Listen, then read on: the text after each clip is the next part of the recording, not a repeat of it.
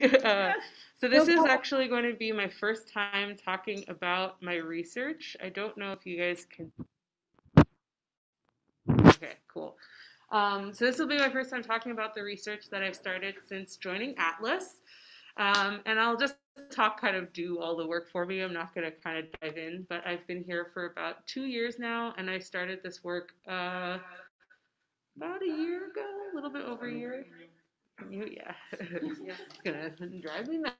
Okay, so I'm gonna talk to you about Craniate, which is an informal STEM learning, or technically STEAM learning kit, and eventually will be a company.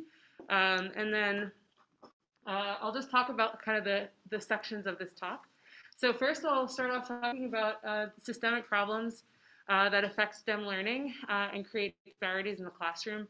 Kind of what they are, what the measurements are, and the drivers of them, the relationships of all of these really complex issues. And then I'll talk about how Craniate is designed to help address those problems, and just what we're doing, what the project is, how we're developing it, and where we hope to see it going. And then we have some time. I do have like literally 2 slides talking about research to market. So this is research, STEM education research that I am hoping to pivot into a business. So I do want to commercialize it. And I feel like there's a lot of that happening at Atlas. So I figured it might be useful to several folks if I touch on that a little bit. So I'll dive in. This is interesting. Okay, that's fine. So STEM education is a wicked problem. Hold on, I'm gonna pause 1 second just to change this around so I'm not like going back and forth since I don't have my notes. Give me 1 sec here. And it might mess up the share screen, so I'll fix that. Or do I need to share screen? I don't know. Do I need to share screen on Zoom? Yes. So. We can see your screen desktop, so that's fine. Yes. If you make it big, we can see. Yeah. Let's just do that, and that way I just want to make sure my bases are covered. Okay. Okay, so STEM education has a wicked problem. A wicked problem is something that is described as a social or cultural problem that is difficult to solve. A lot of people say they're impossible to solve. I'm not a doomerist. I believe we will correct all of the issues because we have the technology, minds, and people willing to do it. So it's going to happen. But they're characterized particularly by having a complex and interconnected nature. So usually a wicked problem doesn't stand on its own. It's connected to other things like, in this case, it actually has some relationship to climate change and things like that. And so STEM wicked problem is the achievement gap, which is we see a difference. I'm sorry, let me. I'm like so used to like not having people see my screen. Which is a disparity that we see in performance on standardized tests and grades, particularly in STEM subjects. So that's science, physics kinds of classes, geology, mathematics, etc. And I really like this quote because I think it really captures the scale of this problem, which is that no matter what we're measuring, if it's grades, tests, attendance, discipline referrals, etc., white upper middle class English speaking America, students that differ from them are the most vulnerable to being misserved by our nation's schools. And so I'll talk a little bit about what these problems are, how they get characterized, and then what people are doing to change that. So this is probably the most succinct representation of the problem that I've seen in a single graph. So I'll walk you through it. So we're looking at academic achievement as a function of socioeconomic status. Socioeconomic status generally is used, like colloquially, is used to infer income, but it also means education, employment, and sometimes can include things like what kind of household items you have. So it basically is telling you like how easy is it for you to access things in this largely capitalistic structure that we live in.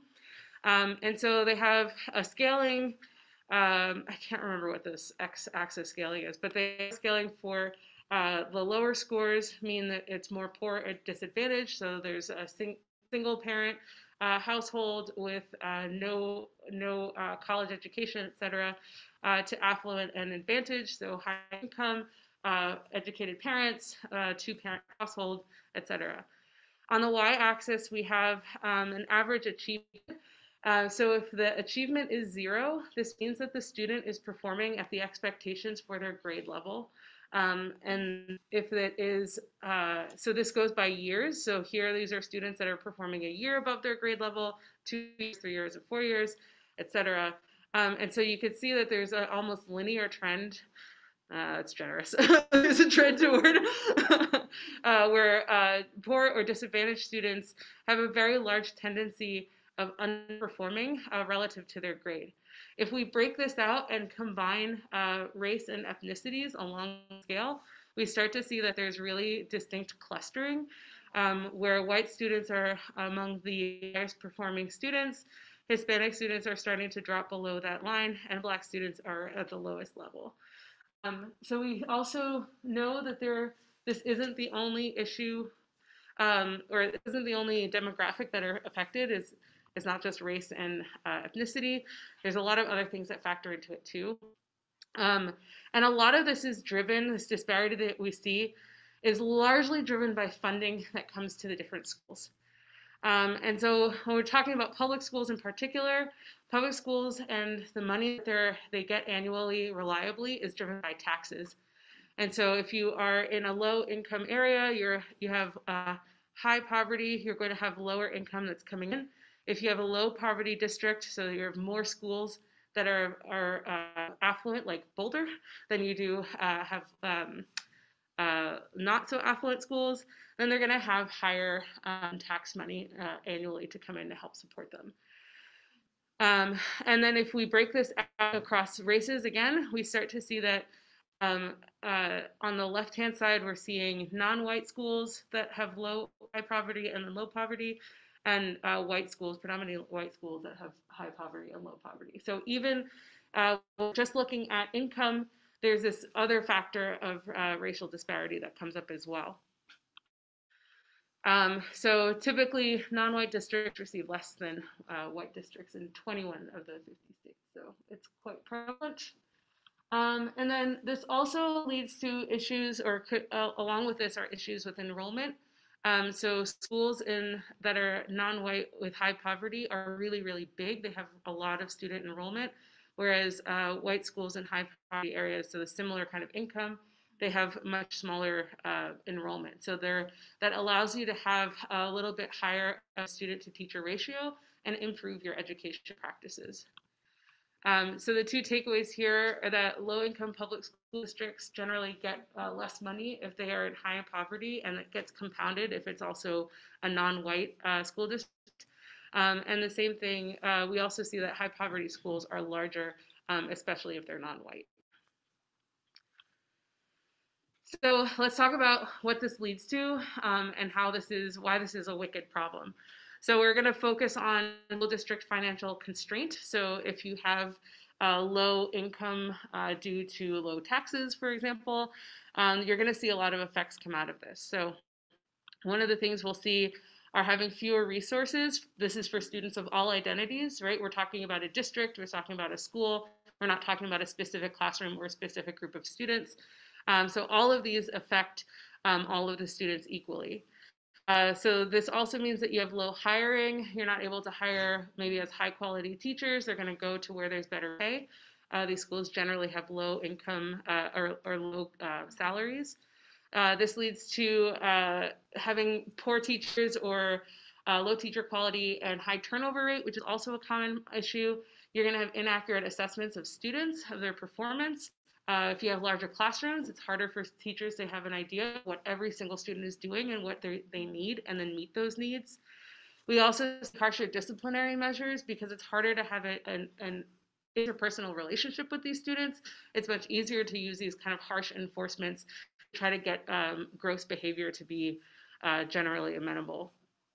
And then this leads to implicit bias about the students and about the teachers. So and I can tell you from experience, going to a Title I school, I went to like the bad school, even though we had now, we've graduated to become Olympic athletes, Broadway performers, governors of states. Doesn't really matter. That school is still labeled a bad school, right?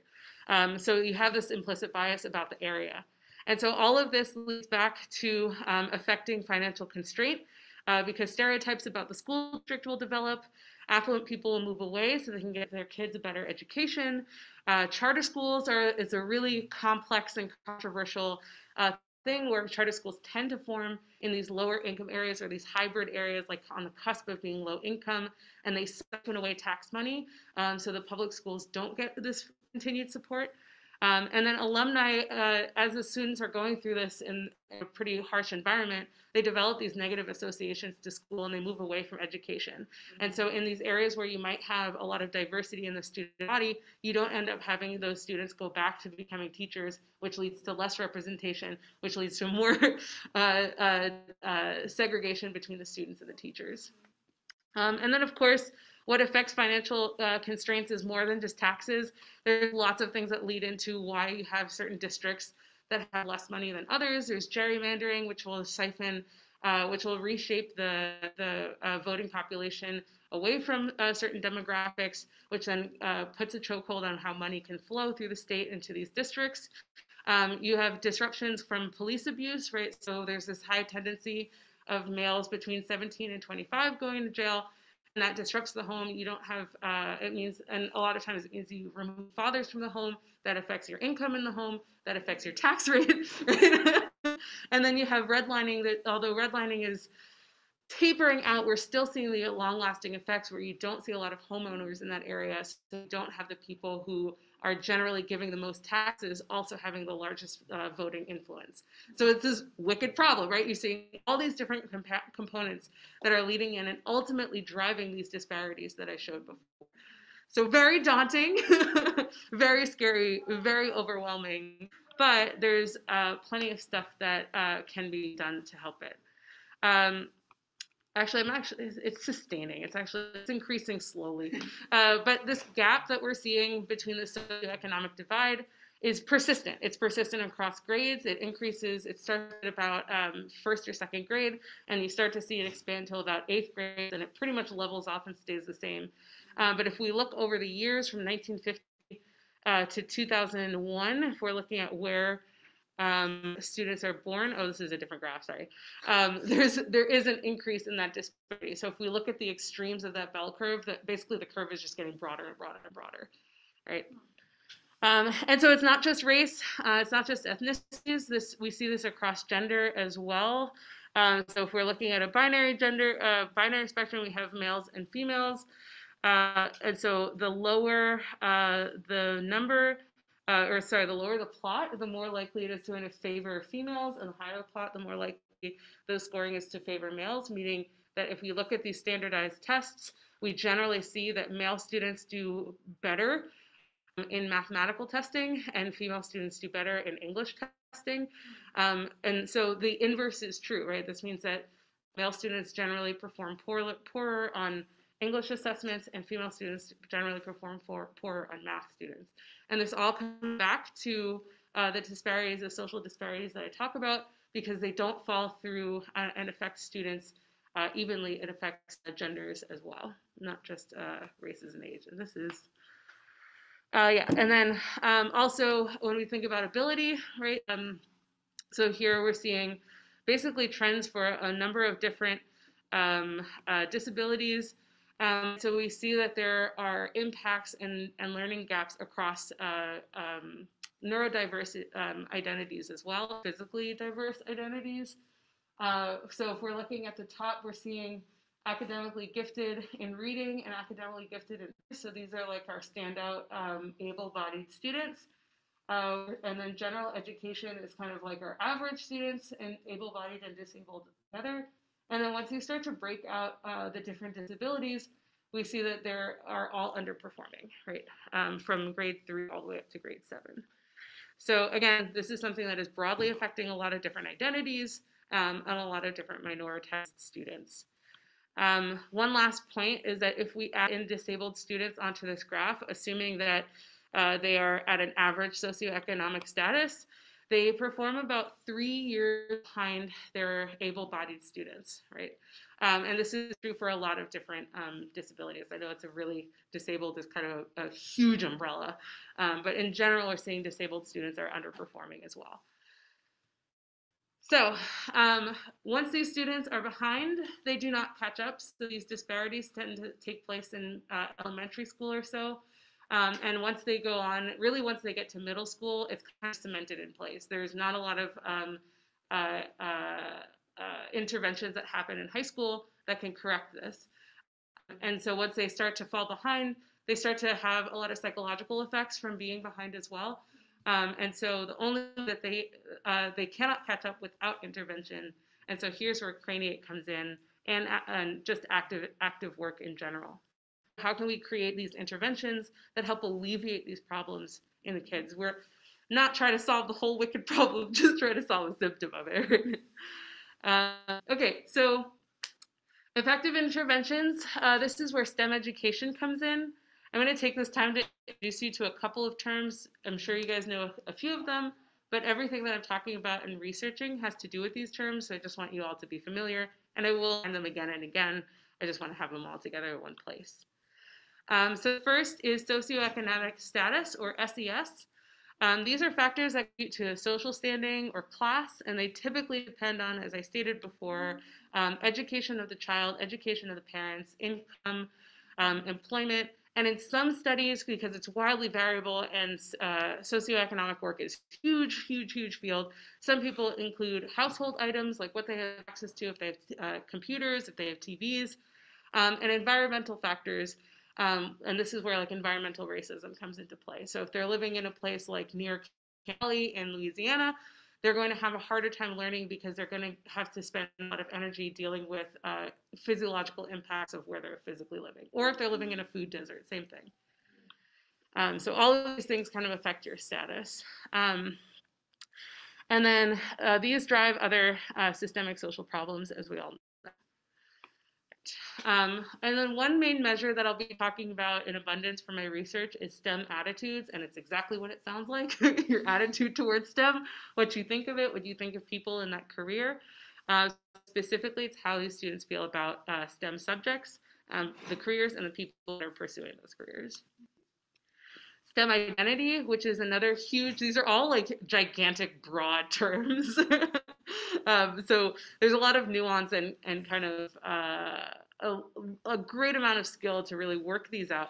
But STEM identity is a student's ability or tendency to see themselves or aspects of themselves in a STEM professional, right? So seeing a scientist or seeing an engineer and going, oh yeah, that person's a lot like me. I can see myself doing that job. I can understand how they're doing, someone like me doing that job. And then the last one, which is probably the hardest one to understand, is STEM ability beliefs or STEM self-efficacy. And I know that ability beliefs and self-efficacy are kind of different, but they tend to measure out the same. So I'm going to be talking about them almost as if they are synonymous for the purposes of this talk.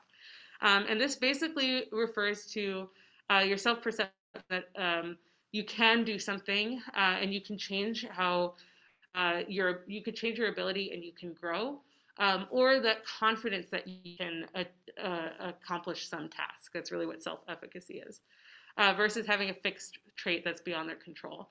So having worked with a lot of K-12 students, the number of times I've met a student that just goes, I'm just bad at math, is an example of STEM ability beliefs or lack of STEM ability beliefs, where they just treat it like this is just something that I'm inherently bad at. I don't have control over it. It might as well be a genetic trait, right? So it's getting them to think that it's something different, that it's something that they can change, that it's something they can explore, is really huge in trying to get students to think about the subjects that they're learning differently and what they're able to do in the classroom. Any questions so far? All right, so I want to create learning tools that inform STEM abilities and self-efficacy. So basically help students understand that their abilities in STEM subjects or their performance in school can change, and they have the agency to do it.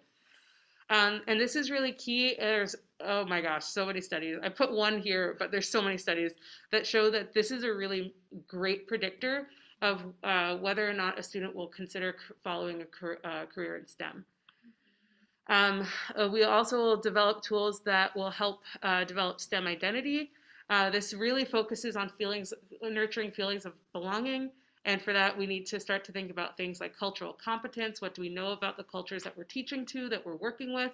And inclusion. How do we get those voices that are usually excluded from this dialogue into the dialogue so that the students understand that they can see themselves in these roles and these career developments? This also ties into representation, visual representation in particular. And so here we want to highlight a lot of diversity in STEM careers. This isn't just who is doing STEM, but what those careers are. A lot of students, especially in disadvantaged areas, have this tendency of thinking, I can become a doctor, I can become a vet, I can become like a surgeon, but they don't really think about all of the new things like biomechanics and biophysics. That's not really something that comes up for them. So having an understanding of what they can do is another form of representation. And then a big thing that's coming up, I'm so exhausted by hearing about scientific authenticity. My goodness, it's huge in STEM. It's huge in the national standards of science that they want to have not just teach students, oh, here's the scientific method, but here's how a scientist actually goes about figuring out something that they know. So I'll talk a little bit about some examples of what that looks like when I talk about Craniate. And then all of this together is aimed to help improve STEM attitudes, right? We want to have students who are thinking about science, technology, engineering, and math as fun and accessible and applicable to their lives, especially because we think about the correlation of these low socioeconomic students and environmental racism. They're going to be the ones that are most gravely impacted by climate change, et cetera. So they're the ones that we really need to call on them and corral them into the conversation of how we correct the errors that we've been making as a society. And so these predict success, having positive STEM attitudes predicts success in STEM subjects and persistence in higher education all the way up through PhD. So if they have a strong STEM attitude, middle school, high school, it will persist all the way to getting their final degrees. More likely to anyway. And so I'm building this for 9 to 13-year-old students, so really focusing on middle school with a little bit of buffer around it. And part of the reason is because these achievement gaps basically grow up until middle school and then they stay constant.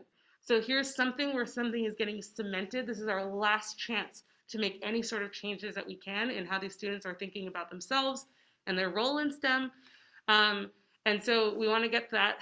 So I'm trying to tackle them before they get to high school, where all of this is really, like the social structure is really cemented and very, very hard to change. All right, so here's what I'm doing. Here's Craniate. I figured out of a lot of conversation, and this has been a long time coming. I think I had my first idea for Craniate about 6 years ago, and then it's blossomed into this whole package. So it has a 2-part design. I'm looking at the use of visual storytelling, particularly comics, to see how this affects STEAM identity. And because it includes visual storytelling, it now goes from STEM, science, technology, engineering, and math, to also including art. So I'm going to be using STEAM intentionally from here on out because art is a really huge component of all of this. And I call it a gateway drug, right? It's what we want to use to help allure students to think about things a little bit differently. And then through this visual storytelling that's also interactive, we're hoping to improve ability beliefs and self-efficacy by seeing students who are in similar situations, similar communities, doing similar things as they are, also participating in STEAM problem solving, and looking at how their personal interests are actually STEAM interests. And then the second part is an experiment kit called MOD Cap. And this is active learning, which is, again, one of these stanchions in STEM education, that active learning where you're engaged, you're not just listening, you're participating, you're building something, you're making something, you're solving problems, that this is really what boosts students' understanding of STEM concepts and their abilities. So we're doing scientifically authentic project-based experiments. Really trying to get students to go, oh, I can do this. I can think about this. I didn't realize that this was engineering. I love this, right? So in that role, start to improve self-efficacy. And then through examples that are, again, based on their personal experience, drawn off of their life experiences, they start to develop a STEAM identity just in the process of seeing how what they're doing applies to their world. And so I want to take these two tools and see how this affects STEAM attitudes as well as comprehension. I'm not really going to talk about comprehension here. I'm really going to focus on these kind of high level themes. All right, so coming back, so we were talking about the systemic problem of the achievement gap and STEM learning disparities and how they persist and what drives them. And now I started to introduce Craniate, but let's really dig down and see how these are going to, like what the kit actually is and how the designs are built to address these problems specifically. So there's a lot to Craniate that's different from what other people are doing. There's very few people or very few studies in STEM education where the researchers are designing the tool themselves. A lot of times they'll find like a Lego kit or kits that are already existing and then bring them to the students and then see how they work. But that doesn't really allow them to see like, okay, what if we change this thing? How do we actually get and change the dials? So this is Craniate's primary novelty in the STEM education world. There's a couple other things too. And the design for the inspiration design comes from a couple of things. Primarily, the experience of the creators. So I'm going to introduce my team in a bit. We're very diverse and intentionally selected to be diverse. So we have this big, broad perspective among all of the creators. STEAM outreach work. So I've been doing STEAM outreach for I think it's like 13 years now. It's a long time. So I've been in a lot of classrooms in a lot of places across the country. I've been in rural classrooms. I've been in city classrooms. I've been in predominantly Black classrooms. I've been in predominantly Latinx classrooms. I've been in autistic classrooms. I've been in every kind of classroom you could possibly imagine over these 10 years and talking about neuroscience and just doing general outreach work. And so a lot of this has informed what's known about STEM careers. You know, I'm talking to these students, I'm in their world, I'm in their community. Which ones do they hear about? What actually gets to these students? And then when I'm talking about interactivity, tools, experiments, and things, what is attractive and what's effective? What are they kind of innately drawn to? And so I've taken kind of the favorites that I've seen students like and tried to turn them into content that goes into Craniate. And then, of course, there's research. So just doing the kind of standard canonical primary literature work.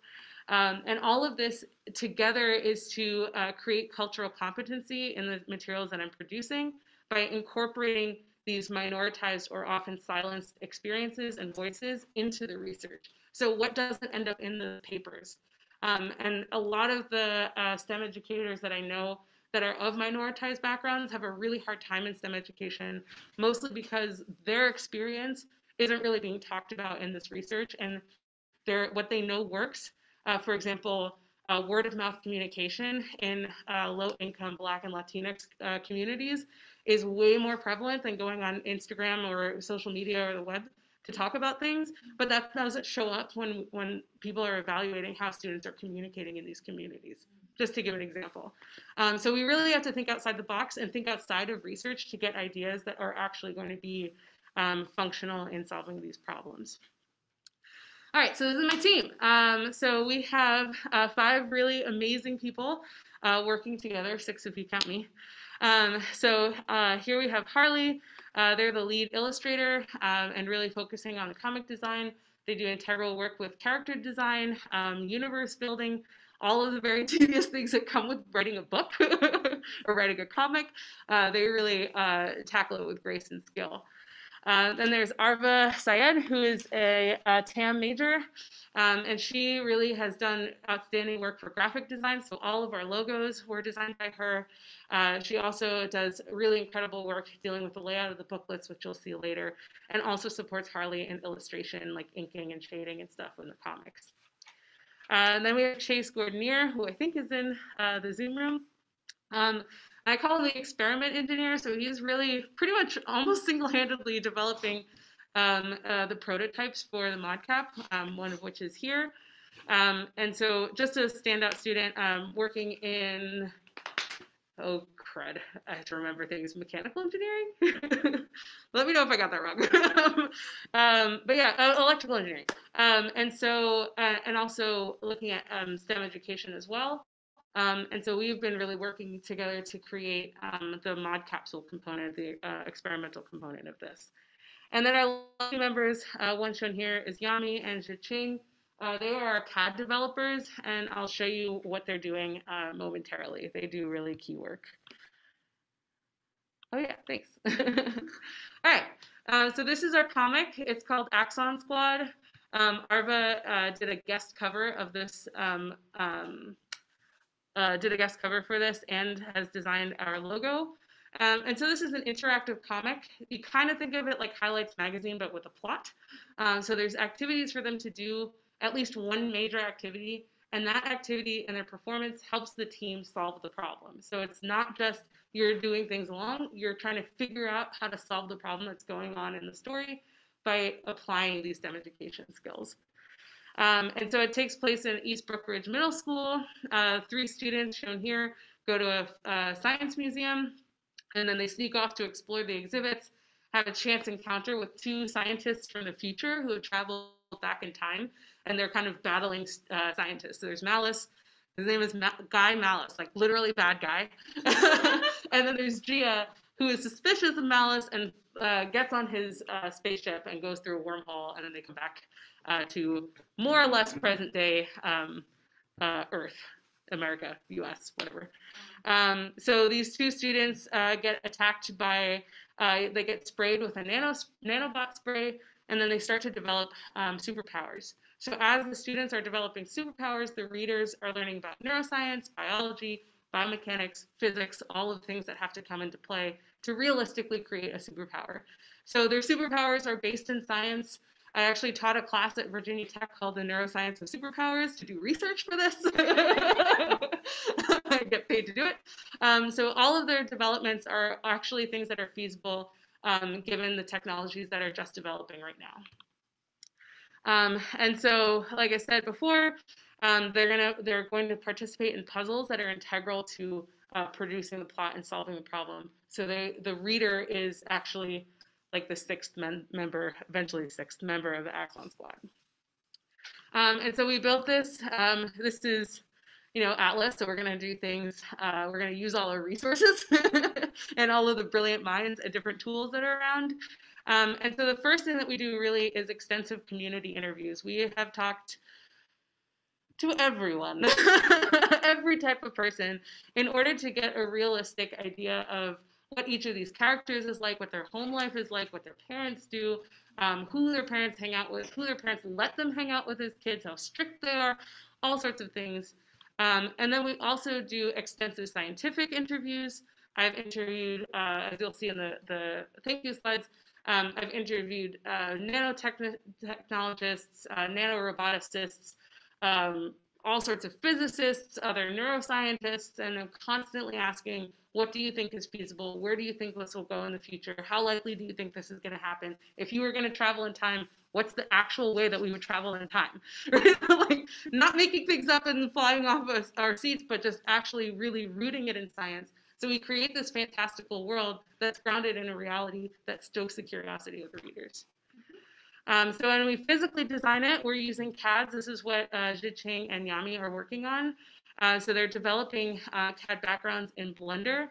And so we work to, whoops, I did this backwards. So we have the CAD scene in Blender, and then we use the render camera to actually take a photo of the background, and then we draw our tunes on top. And so we're working to create shaders so we have a uniform look throughout the entire piece. And so this is just where we are in development so far. And then with the MOD Capsule, this is an authentic experiment kit. So this is actually a piece of the comic that comes to real life. So Gia has a storage device called the MOD Capsule. It kind of is this weird pill-like box that has all these different chambers and things, and Gia has all these different magical things, devices that are stored in there. And so the same idea is what happens when the students get one of these kits.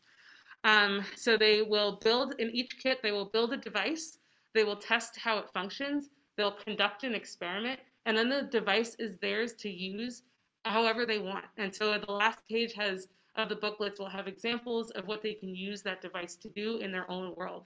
So it's not just do this very boring experiment and then check to see if the answer is correct. It's you do this experiment so you can learn how you can make these measurements and make decisions and assessments on your own, and then go and do that on your own in the world, whatever interests you, or give it to your friend, right? The idea is that it doesn't just stay as a one-time practice, it becomes something that gets integrated into their life, and hopefully that they talk about with their friends. Right, so this is the static electric gauntlet, which we see here. Here's one example, and we can use it later. I apologize for that box. We just modified it, but then we didn't modify that's an old version of the gauntlet. It fits to this. Anyway, you'll see it. So again, this is largely Chase's excellent work. And so when we develop this, we basically select a neuroscience phenomenon. There's one of three things that we do with a kit. We can expand our sensory experience, which is what we're doing with the static electric gauntlet. We can understand our sensory experience by doing things that will change how our sensory system functions given certain stimuli, or we can make a model of our structures. And so we have examples. We're making prototypes of each of these three, and we'll distribute them to students to see how they react to each different type of experiment. So for each phenomenon, we basically go, okay, if students had to know three things to understand this phenomenon, what are those three things? And we make those the main teaching points, and we build scaffolding around that. So we introduce concept, quiz, introduce concept, quiz, introduce concept, quiz. Quiz doesn't actually look like a quiz, but you're assessing, right? And then we build an experiment around those teaching points. So you can only know, if you only know these three things, what can you do? What kind of experiments can you conduct?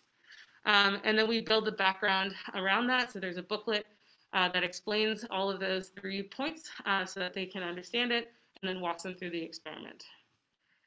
And then finally, when we're working on actually coming up with our final product, we do iterative prototyping, which you can see here. So this is, and I'll show you with the owl. So this was like the first gauntlet, and we made it adult-sized, so you could actually put it on and test it, so we could test it. And then the final version is slightly different, and it's smaller, so it's more kid-sized, and it has a couple of different features on there. Another example is the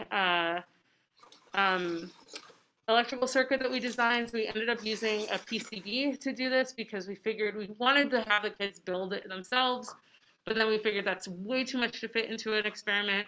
It's really hard to find ways to help kids safely build electrical circuits. So we just decided we'll make it for them. This is enough of a challenge on its own. They have to get the concept of what this thing is actually doing. So let's leave it there, although it is a very simple circuit. So we went through a couple of iterations of what the design would look like, and finally landed on our final design here. All right, so here's pretty much the experimental structure, and I'll walk you through this. So we have 3 treatment groups. One treatment group gets the comic book only, one treatment group gets the MOD Capsule only, and one treatment group gets both. So we're going to be able to investigate how each of these components works independently, and then what benefits we see when they come together. So you can imagine there's a wealth of data within that on its own. But with each one, I kind of talk about what we hope to see. So authentic research practice, playful exploration. We're learning about how we can do experiments, and we're learning about how we can adapt that to our own goals. And then this would hopefully motivate research-centered interests. And then ultimately, of course, we want to see more students pursuing STEM skills, because STEM skills have this broad application, especially, I mean, I don't have to tell you guys. And then we also want to see them pursue STEM careers. And then with visual storytelling, we're hoping to see identity representation, so not necessarily seeing hair texture or skin color, although that's there as well, but having these really complex and nuanced characters so that each reader can kind of find a feature like, oh, I'm kind of like Aisha, or oh yeah, I'm kind of like Gia, and relate to that particular character.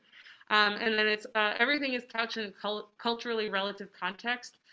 East Middlebrook High School is a Title I school. They are kind of like the bad kids in the bad area, the wrong side of the track, so to speak. And so the team doesn't just go and solve problems and save the day. They have to do it in a way where they don't get cast as the villains by their peers, by their society. So it's kind of touching on things that a lot of students in these environments will likely encounter. And in that, just go, oh, I can still be a part of the whole push to save the planet, even though I'm in this place where everybody tells me I'm not going to go anywhere, right? And then together, we're hoping to see identity in research, identity in STEM subjects, and having this personalized context. So it's seeing all of this kind of come together to basically help boost these STEM attitudes in general. And so I will be mailing, we were hoping to have 75 participants total. This was for a grant that I didn't get, so the numbers are different. So 25 in each treatment group. And then each tool or kit or comic is sent with a survey. And each comic and kit has a quiz in it. And so they'll have to self-report how well they did on that quiz, along with answering a couple of questions that assesses their STEM ability beliefs, their STEM identity, and their STEM attitudes. And so we're hoping from these data that we'll collect from the surveys to develop models that look at how these students are learning, and specifically looking at the effect of storytelling in this sense on STEM identity development, how project-based learning affects STEM ability beliefs as well as STEM identity. And then there's a couple of things that are just kind of, we want to look at that are unique to Craniate, which is how frequently do they share this experience? Do they talk about the comic with their friends? Do they talk about the kit with their friends? And then what does that do? Does that have any measurable impact on the three factors that I had mentioned before? And then the impact of frequency of exploration. So once they finish with the kit, they finish their experiment, how many times did they use that device before they got tired of it? And how does that relate? Is that an indicator of anything? So we can see how this like persistence of play and curiosity has a role in STEM identity, STEM beliefs, and then STEM attitudes as well. Okay, so Craniate has a couple of cool things, which makes the design a little bit tedious, but worth it. So first, they have inclusive stories and experiments that any child can enjoy. So while we're targeting and really making sure that we're addressing disabled students, LGBTQ students, and other minoritized identities, we really want this to be something that any child can pick up and go, oh, this is cool, I want to read about this. We have inclusive design.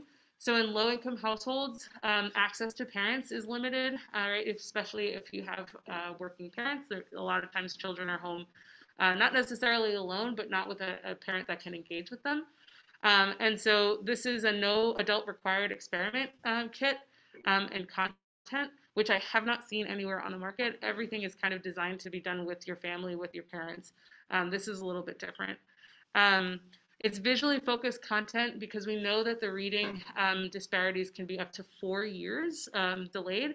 So we don't want this to be heavy on words, heavy on jargon, heavy on language. We want it to be heavy on visuals so that any student, ideally of any language, can understand what's happening. Language TBD. That's a lot of work. We're just getting off the ground, right?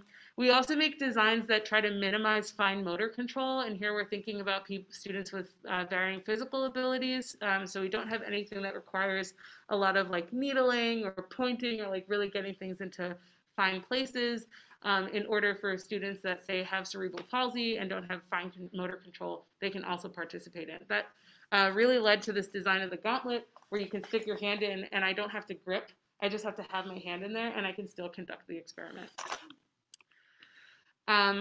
We have diverse visual representation and character design. So here's Hannah, who's the lance, if you're familiar with the Party of Five trope. She's like the second in command. And here's Frankie, who I'll talk about in the end if we have a little bit of time. And so we're showing how all these different students from different backgrounds get along and engage and deal with like cultural and language barriers. All of our packages are eco-friendly. We build everything out of cardboard, recycled cardboard.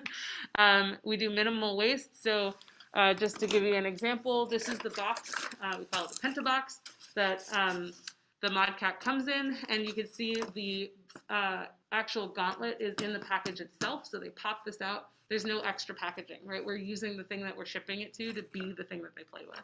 And then everything that you need is stored inside. Mostly paper products, so we can easily recycle, or at very least it'll decompose. Minimal plastic use. And then we'll add in return when finished options. So with things like the circuit board or the plastics, if they don't know how to get rid of it and they don't want it to end up in an ocean or a landfill, they could send it back to us and we can clean it or repurpose it and send it out to another student. We also have, as I said before, scientifically authentic experiences. So we have plots that are informed by scientists and predictions by scientists. We use current tech. For example, in this first issue that we're working on, we're featuring a robot that was developed here at CU Boulder, and at the back we'll have like, oh, this robot is from here. And so we'll tell the students about where these things are coming from. The idea is that we have Easter eggs of facts that are immersed in this fantastical world that make students want to go, well, what about this is real? And really kind of work on blurring that line. We have experiments that are designed by scientists, not just me, but we're taking kind of tried and true experiments that are kind of canonical. Like for us, we're just like, oh yeah, we all know like this experiment. But for a lot of these students, they've never come across it before.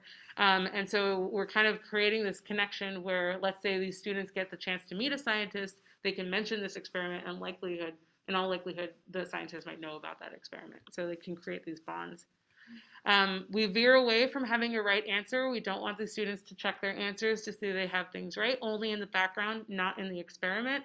It's really building on this idea that they have to try and fail and figure it out on their own and take repeat measurements and make their own models and things like that. And so they start to develop the ability to assert their own findings and then map it back to like what scientists do when they hear about things, right? When they learn that things are new.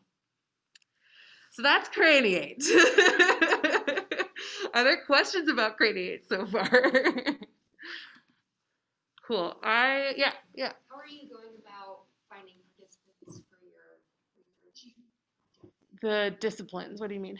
So you said you have 75 people that you're probably gonna, are you getting people to volunteer? Are you kind of like picking from certain places that you know will have like students who want to do it, or? Yeah. So first, in all of the interviewing and polling that I've done so far, this is very strongly desired. People are really, really into the idea of these kits. I have been working with Impact on Education, which is a nonprofit that works with BVSD and SVSD, and they specifically work with the disadvantaged students in those school districts. And I've also been working with folks who have been working with the foster program. And nonprofits that work with the foster program. And so I can also distribute to foster families and foster children as well. And I just recently got in touch with someone who is working to lower barriers for Latinx students. And there's somebody else, there's another group. And then she also works with unhoused youth. So those are my three main connections for distribution. However, there's basically a general form that I kind of send out whenever I run into parents and teachers. So they can also opt in to participate in the study as well. So really trying not to just focus on the disadvantaged students. We kind of want to see a broad, like as many demographics as we possibly can get in this pool. So that we can see like how are there disparities in our sample pool, and does this do anything to address those disparities? I'm going to skip this last bit on research to market because I think it would be more fun for us to play with the things. Yes, sound good? But I do want to close by saying that wicked problems require broad solutions. And so if you like this talk about wicked problems, I recommend you take my class, State of Technology, in the spring. Humble brag, humble plug. So to solve wicked problems, we have to incorporate diverse solution domains, right? It can't just come from one place. One group can't solve wicked problems. It's a collective solution. So we have to incorporate the solutions from academic researchers, medical professionals, teachers, laborers, labor unions, right? The people that work with the laborers, stakeholder communities, the people that are directly affected. What are they doing? How do they talk? What are their solutions? How do they see the problem? How does it show up in their lives? We have to have all of that information and all of those minds working together to create a solution if we have any hope of tackling a wicked problem. And what I really like about this is that academia alone cannot solve wicked problems. We need each other, right? And I think that's like a really beautiful thing, and a beautiful way to like think about how we can actually change the future for the better, right? We just need to talk to each other more and rely on each other more. So I'm going to skip all of this, and of course you're not going to show me what's on my screen. And I will, if you want, I can go through the characters. But I can also just talk about like what this is here, and if you guys want to like play with it. I forgot a cloth. There might be one. You know, I bet you this would work. Because you have to build up a charge. So this is a static electric detector, and for those of you online, I will walk you through the characters as people are poking around. And so to use it, we're going to turn it on. And you'll see this light. It has a green light and a blue light. And then you'll have to ground it. So this is going to detect a difference in electric potential. And so you have to basically set it to like a baseline. And so you'll touch both wires. So orange, white, orange. And then you can take our wonderful plastic. And I want to see if this works. It should. And just build up a charge on it by rubbing it. And then, unfortunately, I meant to bring tape so we can use this, but you can bring this device closer and then farther away and closer and see what color it turns. And so if you guys want, you're welcome to play with that. It's pretty hard to break it. And if you break it, that's information, so don't feel bad. So feel free to take that and play with it, and we'll try to come to a consensus on what color it turns when you move it toward and away from the surface. And then for those of you, if you want to stick around online, I could talk about what I will answer these questions, and I will talk about what don't forget to ground it between each time you try it. And you might need to build up the charge after a while. So I'll go through the characters for those of you who want to stick around online, or you're welcome to leave, and I'll answer the questions as well. So this is Gia. They are a genderless triborg, which is different from a cyborg, which I'll talk about. So Gia lives about 500 years in the future, has a very vague birth. We haven't figured that out yet, but has extensive technical integrations, like has different devices that are kind of embedded in arms and on heads and things like that. ASL is a really common language in the future, and so when Gia first comes back, Gia is mostly signing. Gia has no pronouns also, and has a nanobot serum trial that both Gia and Malice were in to try to cure cancer. It was originally to stop a pandemic, but then we had to change that. A little too accurate. And then doesn't have chocolate in the future, so it comes back and like loves chocolate, just fiendishly in love with chocolate. And then their superpower is fast healing. This is Aisha. It's one of the kids. She's our reluctant leader. She's first generation Eritrean and Muslim, and she's the eldest of 3. So she has a lot of responsibility, kind of a lot of burden to bear, so doesn't want to be the leader of this like ragtag group of kids. Her parents are successful artists, and she kind of adopted that passion as well. Always dresses really well. Aisha is like to the nines all the time. And is, so each student has a superpower and a STEAM power. So things that they're just interested in that help them solve problems, and then their superpowers as well. So she has heightened vision. but her steam power is art, so she likes to upcycle, does a lot of work with textiles and sewing and things like that. This is Frankie, probably our favorite character, although Gia is also our favorite character. We love them all. They're all great.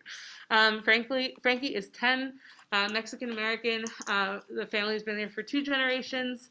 Parents are a nurse and a general contractor, and Frankie's dad builds him a whole bunch of stuff, so he has like this super decked out bedroom. Frankie is trans. Super proud about it, super open about it, kind of like, come test me, like kind of attitude. His mom also has that kind of attitude as well. He's born with spina bifida, so he's in a wheelchair. We're still kind of developing the degree of immobility that he has. There's kind of a lot that goes into that in terms of what we want to represent and how.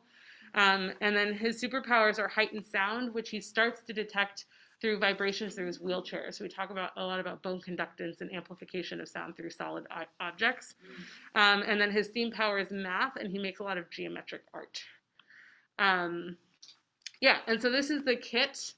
So if you want to use it, you have to go orange, white, orange, and then rub the surface and then bring that device up to it. If it's easier, you could just take that battery pack off and just kind of hold it. You just pull it off, yeah. And then just kind of hold it and bring it up. Orange, white, orange to ground it, and then you can bring the material up to it and that's see. the problem. That here it says orange, but it's white. And Oh, it says I mean, just touch the orange wire, touch the white wire, then touch the orange wire. I just poked it through the wrong. Yeah, cool. And then I will stop sharing my screen and answer any questions that people might have. I saw a couple come up in the chat. So let's see here. Where is here?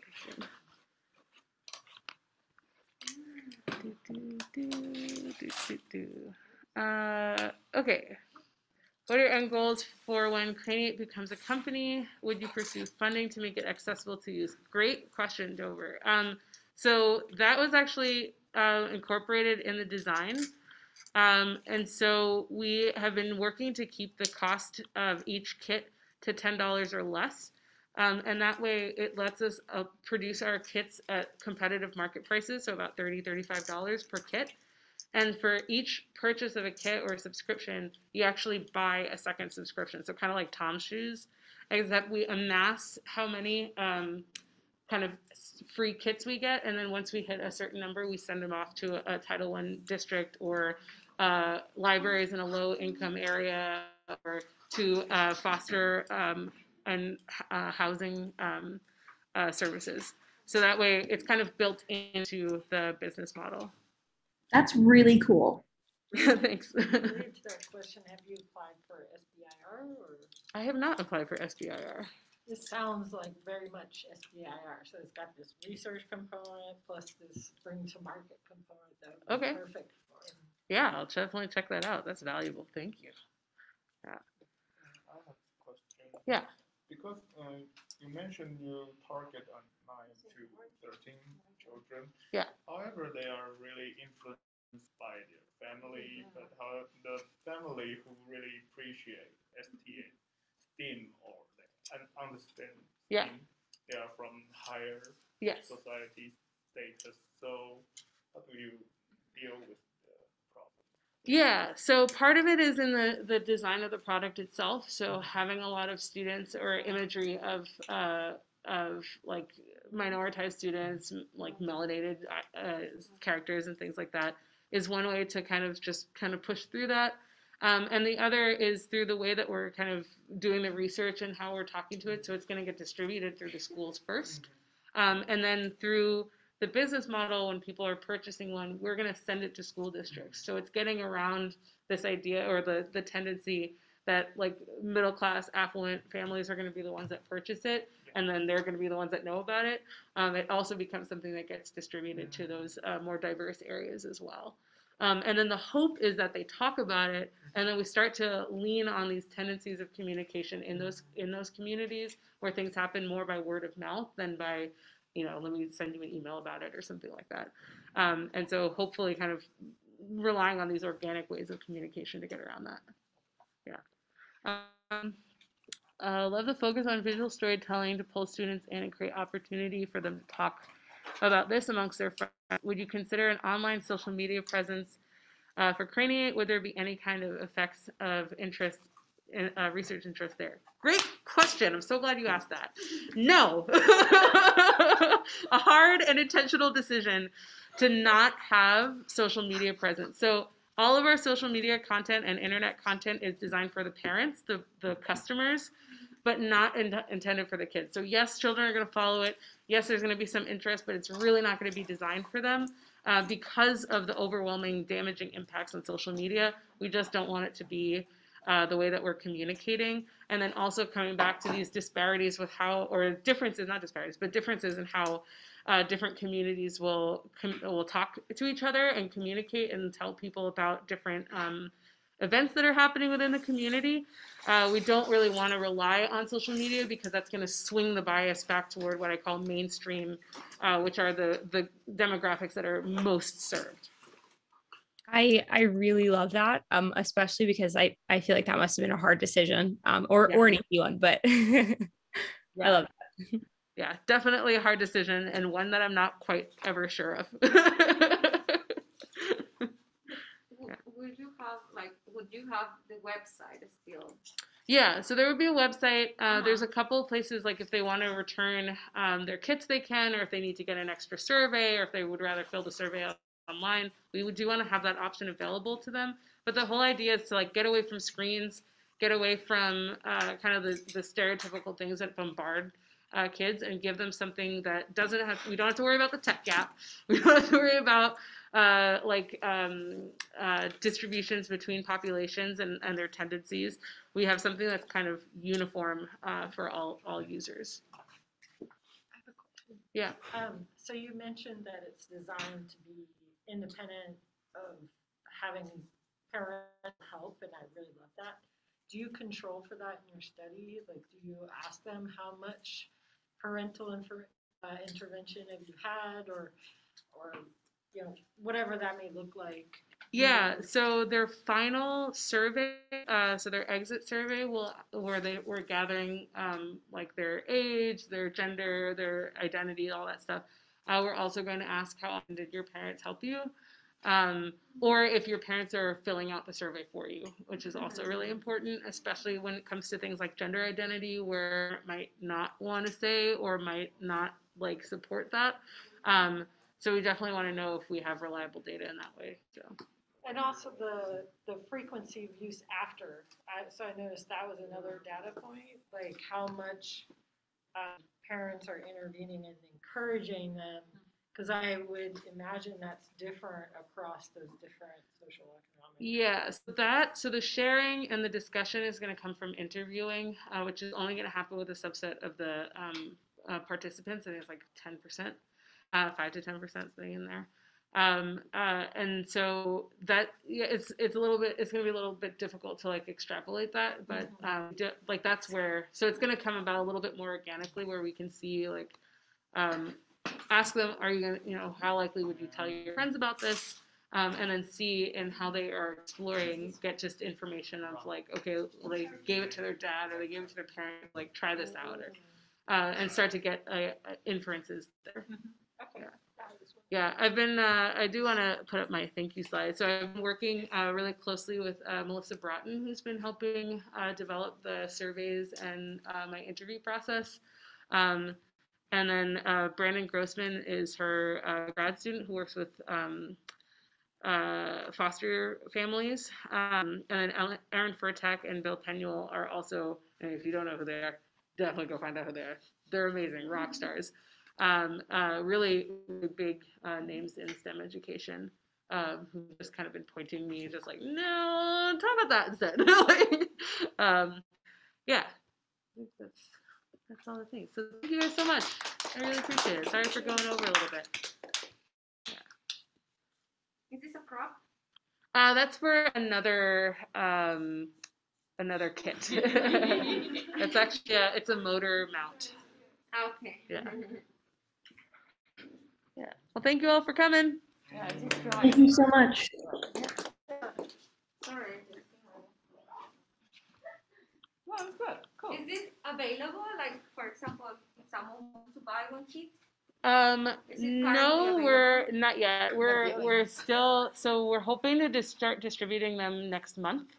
Okay, And so we are looking for participants. So if you do know someone that would be interested, I was thinking about like I have a nephew and a niece, but a nephew who is in that